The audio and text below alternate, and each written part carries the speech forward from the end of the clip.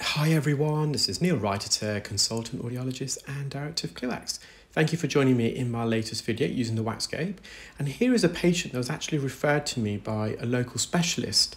They attempted to remove this wax from this patient's left ear, but found it very difficult to remove. And I can understand why. It was a really hardened block of wax, and they have got a really narrow ear canal.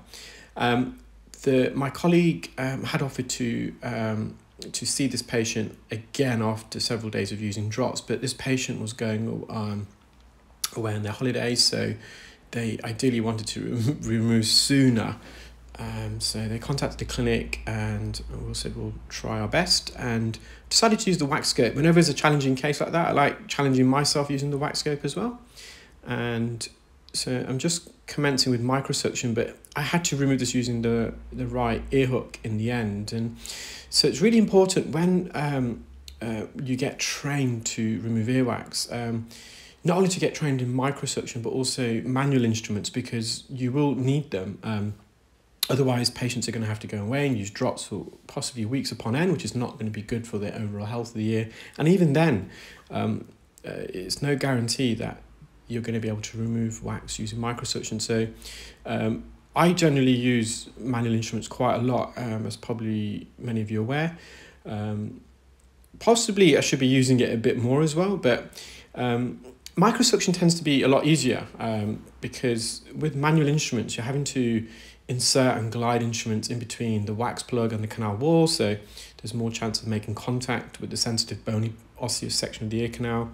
And they're a bit sharper, pointed and ended, so they're a bit more tricky. And also, historically, the manual instruments, I feel, weren't very good, but as many of you are aware, I developed my own range early this year, and I've made some kind of changes and adaptations to them, which really helped me in this procedure, actually, and I'll discuss that in a moment. Now, many of you may know my colleague Richard Isherwood, also known as Nurse Richard, and I think he's going to be uploading a video maybe today reviewing some of the manual instruments. And so Richard's has never been keen on manual instruments because of their historic design, and so I've taken on these points, and obviously through my own experience I totally agree with Richard. I think Connor did a review recently as well, and the main issues with previous designs was that they weren't refined, they weren't streamlined. So when you're trying to glide in between wax and the canal wall, some of the manual instruments are too chubby.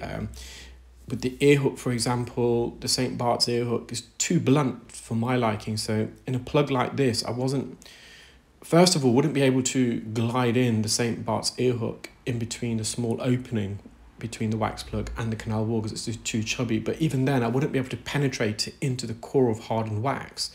So with a St. Bart's ear hook, if the wax is a bit softer or there's a big opening, then it's probably going to be pretty good, because you have to generally with a St. Bart's ear hook get in and behind the wax plug.